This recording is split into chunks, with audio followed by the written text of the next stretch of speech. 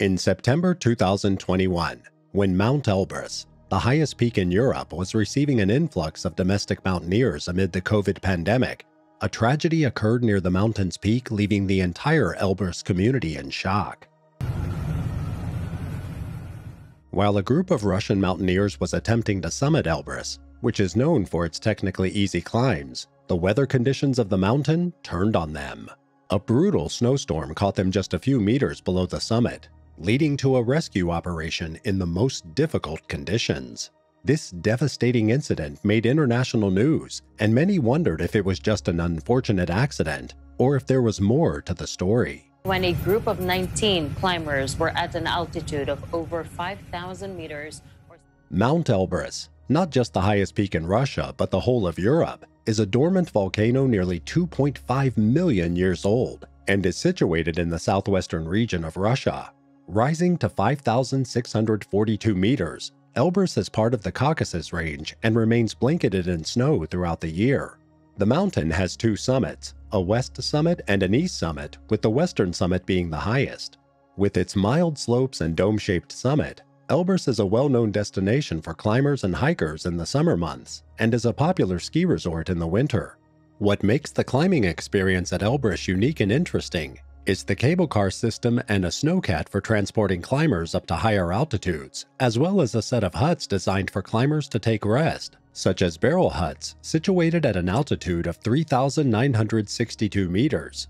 Although the Elbrus is not considered a technically challenging ascent, the mountain has several life-threatening hazards, including harsh weather conditions with unexpected snowstorms that reduce visibility to near zero, icy temperatures, icy slopes, and altitude sickness that can affect climbers attempting to summit and make the climb more difficult and dangerous.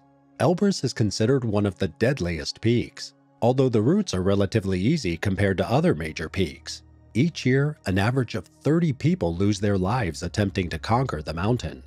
In 2021, with the closure of international borders due to the COVID pandemic, Elbrus saw a surge in domestic tourism. It was the month of September in the same year when a group of local mountaineers decided to head towards Mount Elbrus. But there awaited them a terrible fate at an altitude of more than 5,000 meters. The group consisted of 19 hikers, all from 11 different regions of Russia, with ages ranging from 32 to 47. The group was led by two main guides, Ilya Chukov and Anton Nikiforov, with support from two assistants, Tolan Kipkiv and Igor Donkov.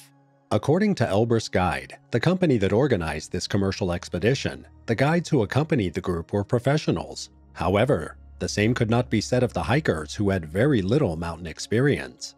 On the night of September 23, 2021, a team of mountaineers led by the company Elbrus Guide set off for Mount Elbrus. The team initially consisted of 23 members, including assistants and guides. Just before the start of the climb, 3 hikers decided to withdraw from the group. The remaining 20 people continued their trek to the top of the mountain. Denis Alimov, who was responsible for organizing the climb, later stated that they began the trek at night because of more favorable weather conditions. Although it was not perfect, it was the only feasible possibility for them to attempt the summit in the next 5 days. Although a strong wind was blowing, the weather was deemed stable. The group successfully reached the plateau of the summit without any major issues. Just 100 meters below the summit, the weather conditions changed dramatically as the air pressure dropped and the wind grew stronger. Meanwhile, one of the members, 36-year-old Anna Makarova, who was described as being in perfect physical shape, began to feel unwell in the extreme conditions, so it was decided to bring her down. Igor Donkov, one of the guide's assistants, took charge of lowering Makarova down the mountain while the rest of the group continued their ascent toward the top. However, nearly 10 to 15 minutes later, the situation took a turn for the worse. Suddenly, the air pressure dropped further. Wind speeds of 40 to 70 meters per second began to blow up the mountain, and a violent storm with heavy snowfall broke out. Resultantly, the visibility was reduced to half a meter, and temperatures dropped to minus 20 degrees Celsius. In an attempt to escape the terrible blizzard, the group began to descend before reaching the peak, but it could not stand a chance against the raging storm. During the descent, the climbers lost their way, slipped and slid down approximately 100 meters over the ice. Despite their best efforts, they were unable to secure an ice axe in the ice. On the other hand, Anna Makarova's condition did not seem to be improving. Igor Donkov gave her tea and ammonia in an attempt to give her some relief, but despite these efforts, she died in his arms within an hour of descending from the plateau to the saddle. Igor waited for the group until 3 p.m. and tried to contact the Ministry of Emergency Situations and the snowcat at the assault camp. However, after failing to establish any communication, he decided to descend on his own. He was the first to inform the coordinator about the tragedy. Upon receiving the message, the coordinator, Elena Alimova, contacted the deputy officer of the Ministry of Emergency Situations and informed him about the presence of a group of climbers at the top of the mountain. In response, the Ministry of Emergency Situations launched a rescue operation. However, the freezing cold, low visibility, and strong gusts of wind going up the mountain made the rescue operation a difficult task. On the upper part of the mountain at an altitude of over 5,000 meters, the group of climbers was still struggling through the brutal snowstorm. The group faced another setback when one of their members broke his leg, which further slowed down the movement of the group. After waiting 2 hours for help to arrive, the group eventually decided to carry the injured member down themselves without further delay. Considering the severity of the circumstances, the guides decided to split the group into fast and slow-moving groups in order to prevent mass freezing. On one hand, the delay proved to be beneficial in stabilizing the injured member. However, for the other 2 members of the group, it turned out to be fatal. The 2 members died due to hypothermia. Later during their descent, 2 more climbers of the group lost consciousness and were later transported to the Garabasha station, which is located at an elevation of 3,900 meters.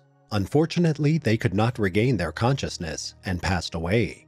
The remaining climbers, who sustained several injuries including frostbite and fractured bones, were eventually rescued by a team comprising 69 members. The rescue operation conducted in the harsh conditions lasted until 11 o'clock the next morning. 11 injured individuals were transferred to a nearby hospital in Nalchik, with 2 of them being admitted to the intensive care unit. 3 individuals who luckily remained unharmed refused medical care and sought refuge in a hotel located in the vicinity. The 5 mountaineers, including 4 females and 1 male, who lost their lives on this tragic journey, were 39 years old Vyacheslav Borisov, 32 years old Yelena Nesterova, 40 years old Anastasia Zhugulina, and 32 years old Irina, along with the previously deceased Anna Makarova. Later, the guide, Anton Nikiforov, when interviewed in the hospital, revealed that strong wind was blowing that day and suggested they could have turned back earlier. However, he added that they had previously ascended the mountain in similar weather conditions without any issues. In the aftermath of this deadly incident, a criminal case was filed for providing services that did not meet health and safety standards. The Russian Investigative Committee detained Denis Alimov, the organizer and owner of the Elbrus Guide Company, 4 days after the tragic deaths of the Russian climbers. According to the IC, Alimov pleaded guilty and made a full confession. He admitted that he had made a mistake about the month and weather when planning the climb. Therefore, he remained under arrest for 2 months while his company continued to put together groups for future climbs in 2022. The tragedy on Elbrus soon grabbed worldwide attention, which on one hand saddened people all around the world, and on another hand, raised questions regarding negligence on part of the organizers of this climb and the guides.